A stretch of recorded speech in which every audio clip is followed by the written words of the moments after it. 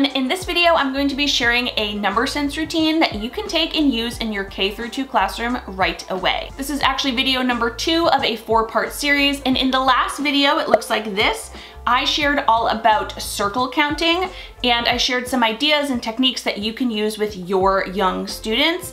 In today's video, we are going to talk all about quick images. I'm gonna run through how to use quick images, some ways to differentiate it, when I like to use them in my classroom, and then most importantly, I'm going to talk about that teacher talk. What we can do, what we can say, and how we can facilitate this to bring the most out of our students. If you've watched my videos before, then welcome back, and if not, my name is Susan Jones. I am a former first grade and K-2 literacy teacher who now spends a lot of time here on YouTube sharing tips, ideas, activities, and games with teachers just like you.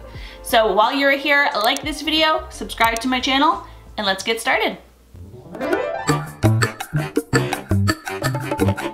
Okay, so how to play quick images.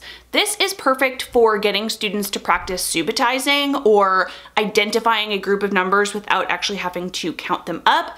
It also is great for getting students to recognize different groups in order to start beginning addition and beginning subtraction, and also just decomposing numbers, recognizing that 7 can be made by 4 and 3, 6 and 1, 5 and 2, etc. Quick images is usually done with dot cards, so basically a series of dots that look similar to this. Here you can see 6 different dots, and it's set up in a distinct pattern.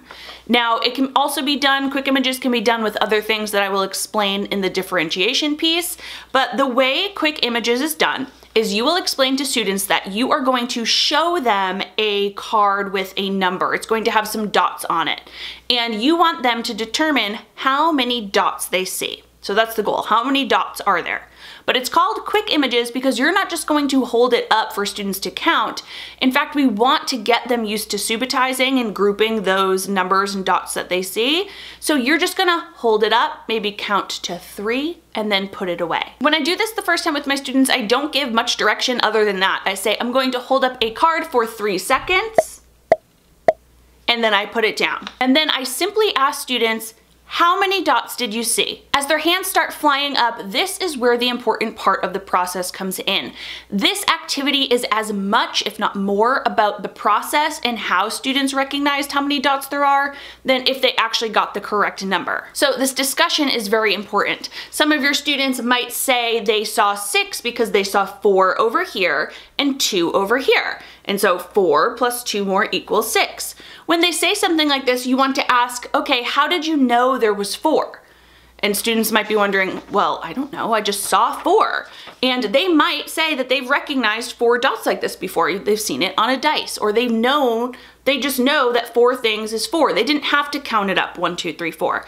Another student might say, oh, well, I saw 2 on top and 2 on the bottom. 2 plus 2 equals 4. And then there's another 2, so 2 plus 2 plus 2 equals 4. And of course, you may have a student that did just quickly count them up. They counted up 1, 2, 3, 4, saw the other 2. Maybe they didn't have to count those ones.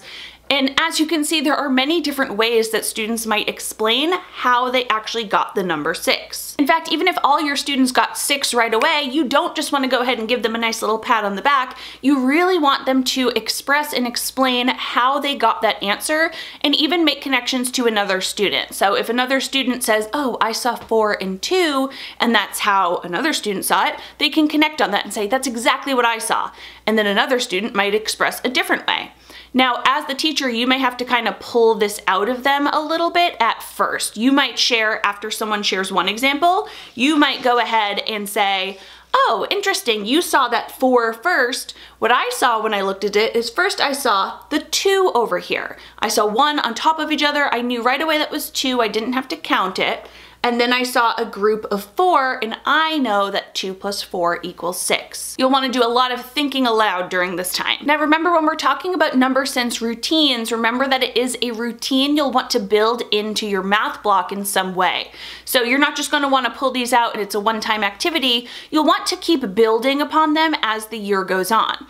So as students progress, you are going to show them all different cards with different types of patterns and different ways to go ahead and express how they they found that number. Students might be able to look at some of these cards and just say they recognized it from a dice and they know that this is a 5. Again, they might say 2, 1, 2. Maybe they saw 2 this way. You'll want them to come up to the board if they can and really kind of circle and show you and explain to you how they solved it. All right, now that you understand the gist of how to use the activity quick images, let me give you some ways to differentiate. If your students are having trouble grouping the items, particularly kindergarten or beginning of the year first grade students, if they're having trouble grouping and they're still really stuck on counting, what you can do is you can make a card that looks like this. This one is probably hard to see, but these 4 are actually gray.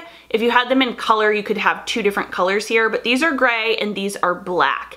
And this card is similar to the very first one I showed you, but it just allows students to very quickly see that this group is separate and different from this group. When you add in the 2 separate colors, it allows students to very quickly subbatize and see, okay, 4 and 2. Another easy way you can do this is by using pictures of dominoes. You can actually just use regular dominoes too if you want to put them under a projector to make them larger, but the domino with the line down the middle already has the 2 groups separated, and this allows them to see the 4 and the 1, and very quickly they can see 4 plus 1 equals 5.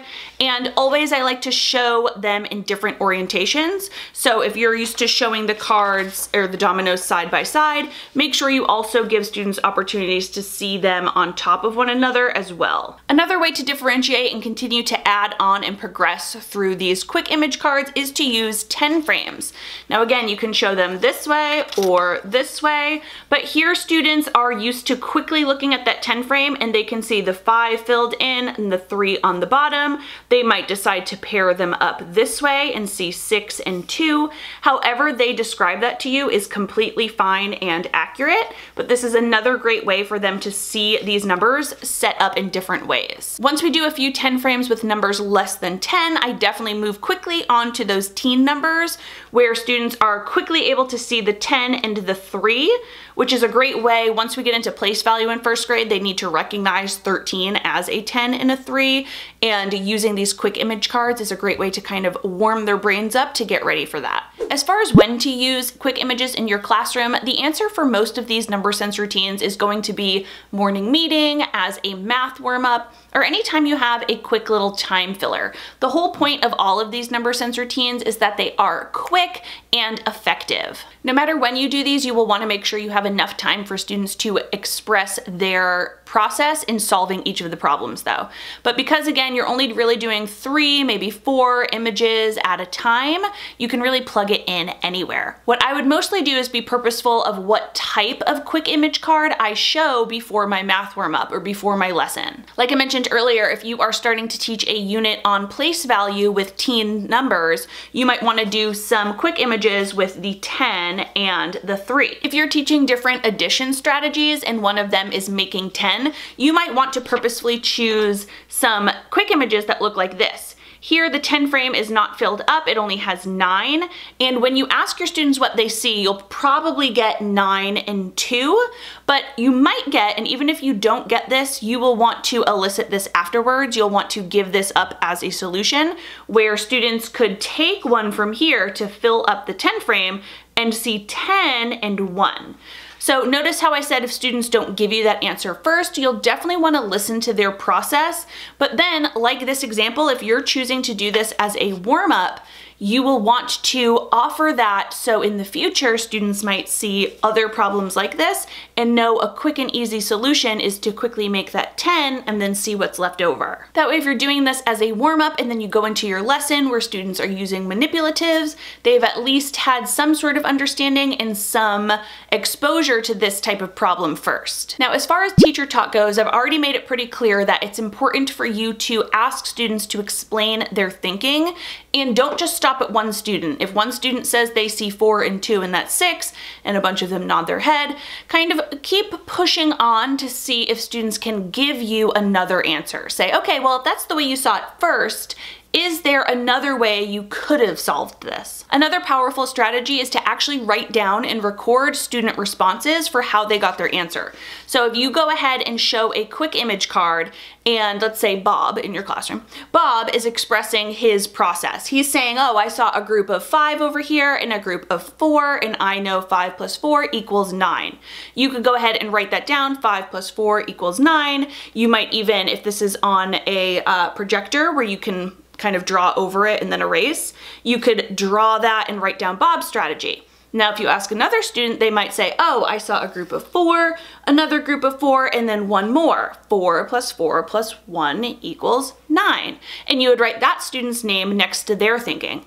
That gives them a lot of ownership over the actual process that's happening, and I often find that students are more willing to actually express their process and want to share when they get the credit of their name being written down. The last thing you'll want to do is go ahead and name the strategy students are using, even if they don't know the name of it. Like that example where students are borrowing the 1 to make 10, they might not express it that way, but as they do that, you'll want to purposefully and thoughtfully, you'll want to say, Bob, I love the way you used that strategy to make 10 and then add on what was left. When you go ahead and name the strategies for students, it allows them to more quickly think of that strategy the next time they solve a similar problem. All of the quick image cards I've showed in this video so far, the 10 frame ones, the dots, the dominoes, I'm gonna go ahead and upload those to the SJT Math Club. So if you are a member, be on the lookout for those this coming July. I will go ahead and send an email when those are uploaded. And if you want to know more about the SJT Math Club because it's opening soon, hint, hint, I'll go ahead and leave a link to the waitlist down in the description. So just put your email in there if you want to know when the club opens and more details about it. So that was number sense routine number 2. Remember, my first video was circle counting, and today's video is all about quick images. As you can see, these are really fast routines that you can implement in your classroom right away when you get back to that classroom next fall. If you think you can use this idea with your students, go ahead and give this video a thumbs up or let me know down in the comments. I love reading the comments I get from you guys, so write it down there and I'll be sure to read it. As always, I hope you enjoyed this video, and I will see you next week with another quick number sense routine. Bye guys.